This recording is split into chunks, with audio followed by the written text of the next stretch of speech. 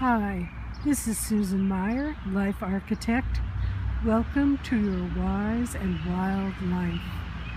Today we're in Prospect Park and it's a beautiful afternoon for a nice walk in the park and a particularly beautiful park.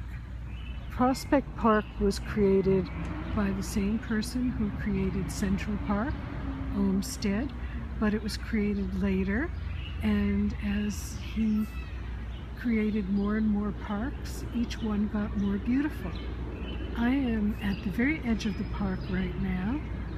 Somewhere around here there's a Quaker cemetery and Montgomery Clift is buried there.